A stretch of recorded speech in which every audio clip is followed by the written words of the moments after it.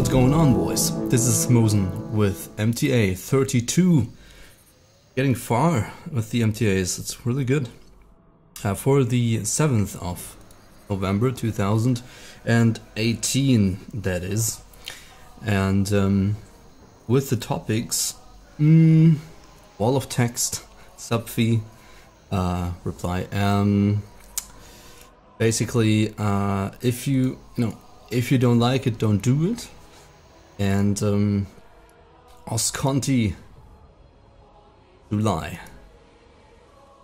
That's basically it. We'll jump right into it. Okay, so we're gonna start off with a comment from Nath. Okay, well, we're trying to get this Lightforge ingot here from this ship.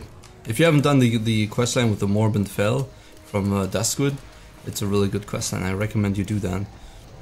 It's basically you're just trying to dispel the evil guy that is haunting the Ravenhill Cemetery, if I got that right. And we're getting like a sacred ingot to forge some sort of weapon or something. Anyway, this is gonna be long. It's coming in from Nath, and he is saying, let me get that in. I think we gotta gather more. Let me turn on the sound just a tiny little bit. Right. I don't know why it's so loud. I have it so low already. Alright. And he is saying we're just gonna kill some mobs here in the meantime.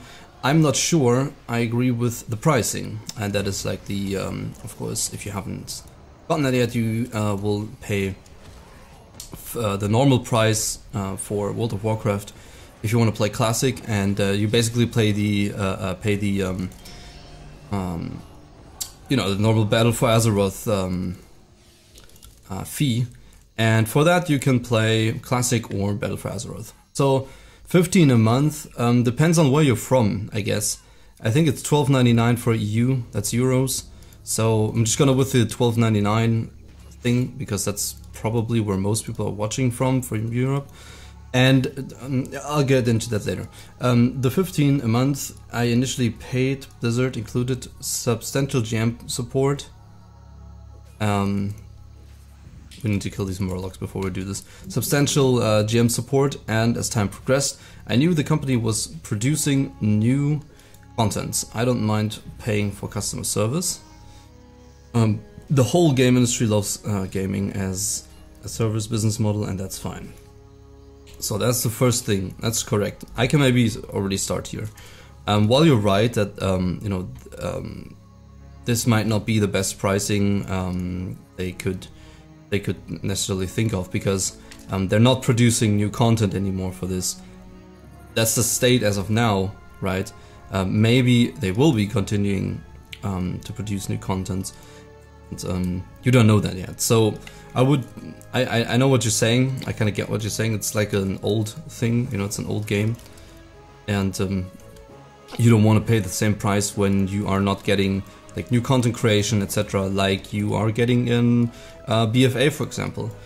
And this is absolutely a fair point, right? I'm not trying to defend that, but I think for Blizzard it's just easier to just have a sub, and they, of course, if you're playing Classic, they also want to draw you back to BFA, so you maybe try that out. Just from their perspective, it makes absolutely more sense. Players would want to have a smaller fee. I heard that in a lot of places now. But we also, like, the community was really loud about, they didn't care about the price. They just wanted service, and then they got announced, and now they're here. So I know what you're saying, but the community was really loud about they didn't care about the pricing. Now, as time comes closer, people are more concerned about that, which is also understandable. But yeah, you don't know if you're not gonna get new content, and you will have GM support, good support, not like, I mean, the Lights Hope GM support was pretty good for a private server project, to be quite honest, but here you will have Blizzard support. Regarding the loot trading, we'll get into that later, but yeah, I get what you're saying, so let's move on. However, because as far as we know, the game won't be treated as something that will have added content as time goes on, I'm really not sure what the subscription fee is for, combined with the fact that Activision is using new loot trading rules so people don't have to wait for GMs. Exactly. This feels more like a cut in the customer service. I feel the business model of this game would be more fitting as a single purchase with a lower monthly fee. I'm not expecting bug fixes after launch to be part of Server's financial business model. The argument of having developers constantly working to improve the game doesn't really count. The game should be finished, should be a finished project.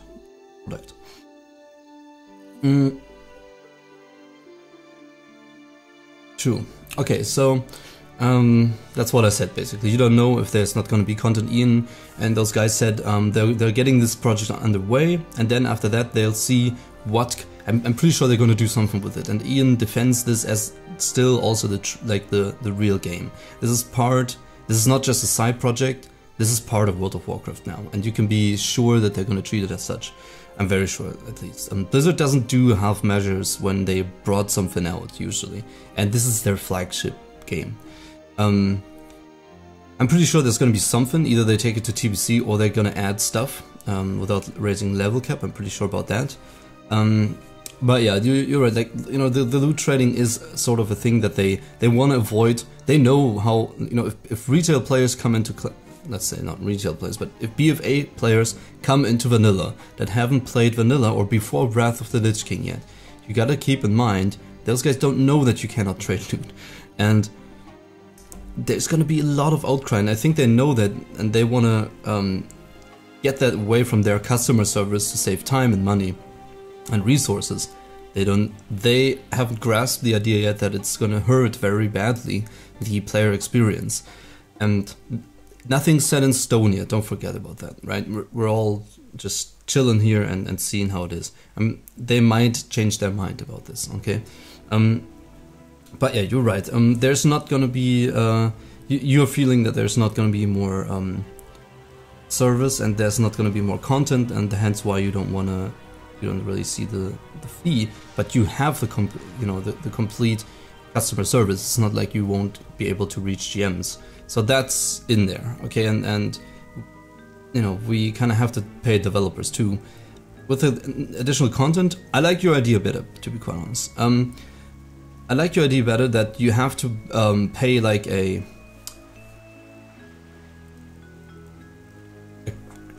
version, the classic version, and then you pay a smaller fee monthly if you only want to play classic.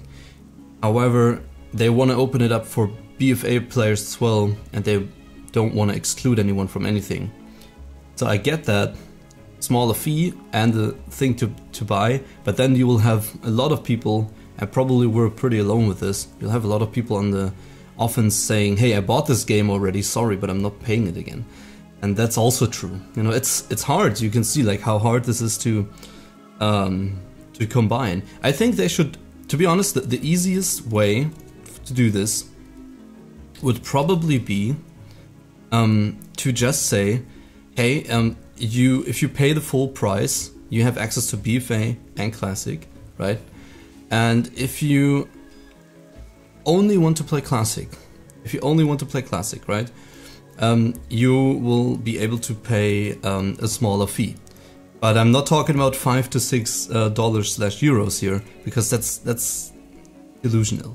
It's too low. You can't really do anything with that, even Blizzard. So I would say if you only want to play Classic, they should. I think it would be smart of Blizzard to. No, it wouldn't be smart of Blizzard to do that.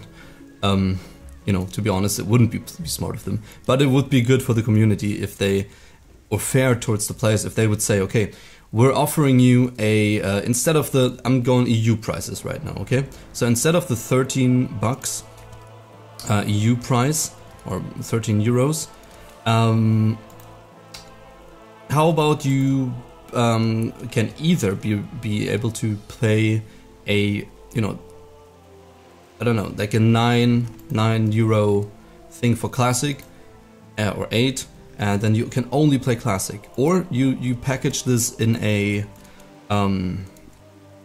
hold on, how far are we with this quest? Or you package it in a more long-term subscription, basically. You're buying a classic subscription for, at least if you're paying less, they want to have a security of you playing it.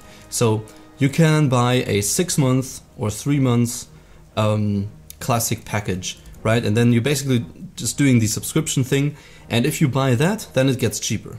So that way, Blizzard have the Blizzard basically have the what's it called? The security of you not dropping out, and then you can get a better price only for playing classic. Let's say, okay, I'm committing to paying 6 months for the classic experience, and that would be then, now if you're paying 6 months in advance, I think it goes down to 11 euros, which is nothing. Then it would go down to like you know, 9 euros or so. Do you know what I mean? Then if you commit to pay 6 months in advance, it would go down to 9 euros a month. Then you pay 9 times 6. So I'm bad at math. 9 times 6.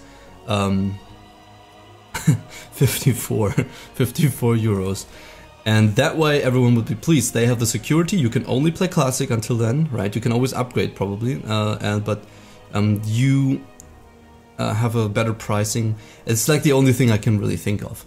He goes on to, Nath goes on to say that there's a reason I'm not taking this to the forums. I'm not looking for discussions per se, but I wonder what justifies a subscription fee for a game that won't receive updated content as diminished customer service. We'll see about that, right?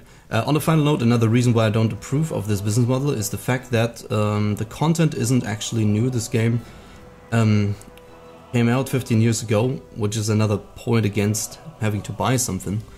Blizzard didn't have to invest time, money, in the presentation of the lore, or have to come up with the artwork of kobolds.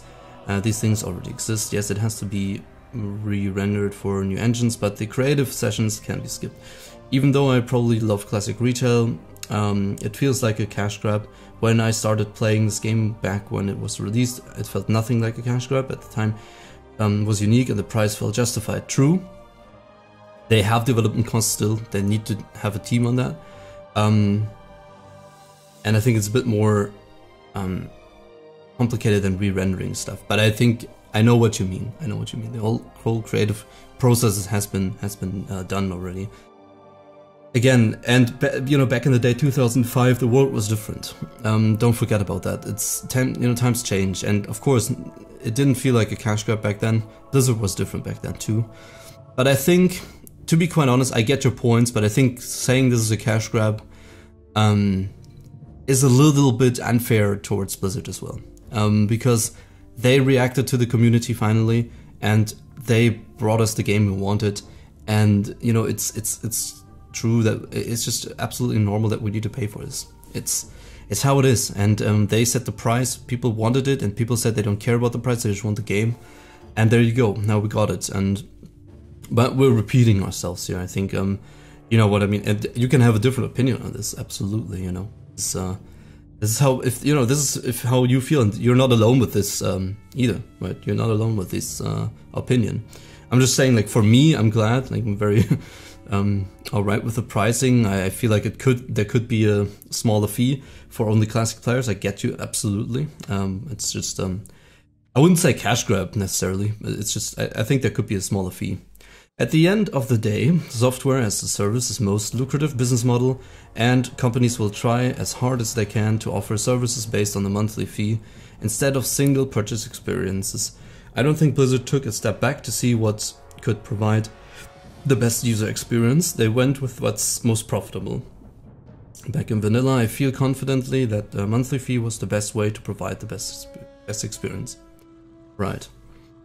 I'm gonna give this a like, and oh, by the way, I forgot to put the other scene on where we go through browser stuff, so I put this probably in to read. Now we gotta go back to Stormwind. I'm gonna sit on the Griffin, and we're gonna jump into the next one. And we're gonna switch the scenes. Extras. Stormwind it is, yes. Boom. Okay, that came in from Neth, so thank you very much for this wall of text comment, but that's actually a big piece. And that was posted below MTA 31, so if you want to bring in some, like my own video here, if you want to bring in some comments and, you know, have them answered or state your opinion, I'm gladly picking it up. The idea of MTA is basically that you put in, what's it called? Comments in this comment section below, and then I answer them together with you guys, and then we have something to talk about. Or like if you have questions about me, about the class, about playing, about the game, put it into the comment section below and I'll answer it in the next one. That's kind of the idea, you know, so we have like an ongoing thing. The next one is coming in from Sam Graf. I wanted to talk about this. And it's I thought it was like a flame at first, but it's actually... So Sam, you are saying, or he's saying, as you can now read, hold on, there's always the option of just not doing DM, right? Start a guild with a no DM for 3 months policy and run MC that way. Just because something is in the game doesn't mean you have to do it. Same goes with the debuff limit, bad tier options, etc. Bonus points if you rename your guild Iron Man mode. Okay, okay, look, I think... No, technically, I would absolutely agree with... If something's in, you don't necessarily have to do it. But I think this is more... You're right about that in regards to things like pet battles or something. If stuff like that is in the game, that's something I never enjoyed, I never did it. But I wouldn't necessarily agree that, you know... But this is like a mini game out of the other game. So I would say, you know, just not doing DM, you're gimping yourself. It's like, yeah, you know, it's like not doing LFR and not spamming heroic dungeons in Legion back when you had chances to get your legendary, your first legendary out of this. Because you would technically gimp your chances of getting that legendary. Of course, you didn't like it, but it felt you know, you felt like obligated to do it. And, you know, not doing DM doesn't really work because the items in there are so strong. And look, personally, I don't mind skipping MC a little bit and, you know, getting it through quicker. I've done it like, what, 200, 300 times probably. I don't mind that, right? But just not doing DM is just not really a thing. And find people, enough people to raid a 40-man raid to, you know, that say, oh, I'm just not going to do a DM. In addition, I'll give you one more of those things, one more of these points, and it's the dire Maul buffs. We didn't even cover those.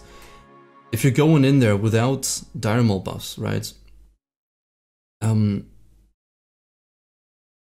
if you're going into dire Maul, you can get the dire Maul buffs, and thus those are such huge buffs. If the whole raid gets them, which is usually a thing. You're stomping stuff, especially things like MC, okay? It's just another addition to this why it shouldn't be in. And look, it's not about I don't want it in so that, you know, it's too easy for people or it's easy mode or something. That's not the point. I'm genuinely worried about the whole experience that actually people get that have not played other servers yet, and it will be a big difference. And I think, you know, I think that if you're coming in here and then you have like DM out and you have the buffs and all that stuff and the loot and the gold farming, and you have the, you know, right, it won't feel like the actual experience. And there's to be quite honest, I'm not talking about delaying it or just putting it out or something. It's just put it out later, 4 months later, like it used to be, right? It wasn't out at the start. It's just how it is, you know, just put it out 4 months later, and it's gonna be a catch-up mechanic for anyone that hasn't been able to clear it quickly. Then you get the M buffs and all that good stuff. It's something to look forward to, actually. It prolongs the experience, it's awesome. Again, we're not looking at, I don't want people to have things. It's more about when people haven't done this yet, then they come in here and then you have like all the cool DM loot, all the buffs and everything, and you go into MC and it's really easy. You know, there should be like an epic feel to this MC thing, and later you can get better items from DM.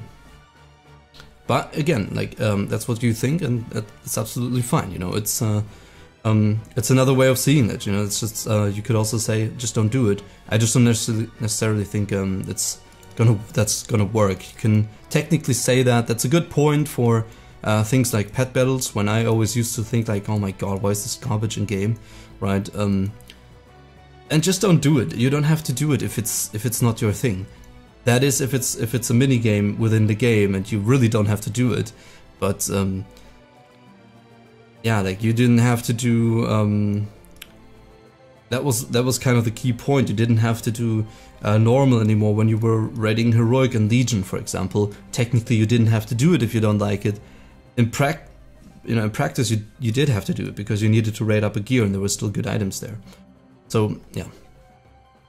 And let's get into the last part of the MTA 32, and it's the Osconty July. And you might ask, how do people know it's gonna come out in July? They said summer. And the truth is that I